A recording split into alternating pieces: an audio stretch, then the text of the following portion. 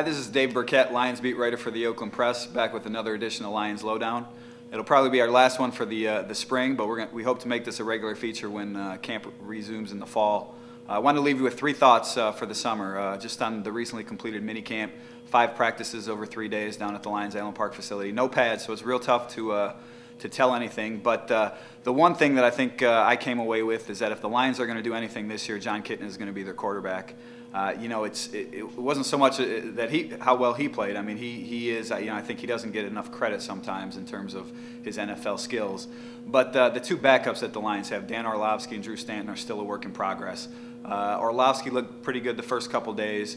Stanton struggled the first couple days, and he looked better Thursday. But we have to realize that this is his first real NFL action. He missed all last season with a knee injury. But neither of those guys looks NFL ready at this point. So anything the Lions are going to do, any success they're going to have is with Kitna at quarterback. Now, it's going to be interesting to watch come fall who emerges as that number 2 quarterback. Orlovsky would be ahead right now. But Stanton, like I said, it's way too early to write him off. He looked shaky at times. He was inaccurate. He struggled to stay consistent with his motion. But he looked better Thursday, and I do think he still has a future in the NFL.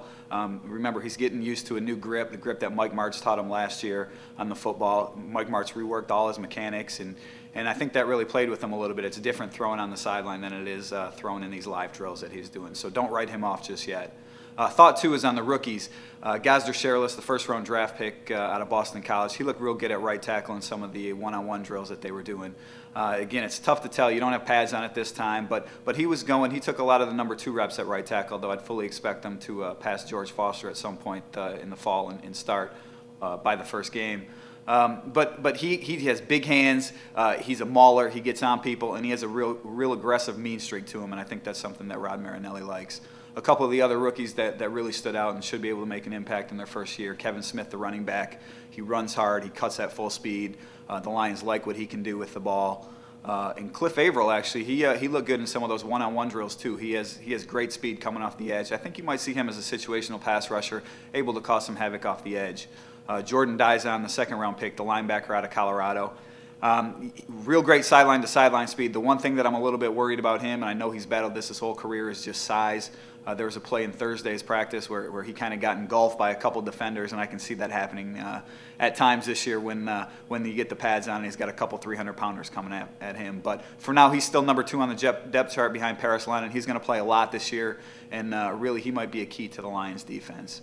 And then the last thing, the last thought that I want to leave with is Kelvin Johnson. You know, his rookie season didn't live quite up to par last year. He had some injuries. He missed a couple games. Mike Martz didn't utilize him right in the offense, but he's a heck of a player. He's going to be a Pro Bowl player, if not this year, then in the near future. He made one catch yesterday where he just went up and took the ball away from one of the defensive backs. He just has some natural skills to him, and I really do think, looking back, I know a lot of people have banged on the Lions for taking him over Adrian Peterson or Joe Thomas, but he really does have the skill set that he could be a future Hall of Famer one day. Again, that's going to be it for Lions Lowdown today, but please check back in the summer. This is going to be a regular feature here on the oaklandpress.com and our YouTube account.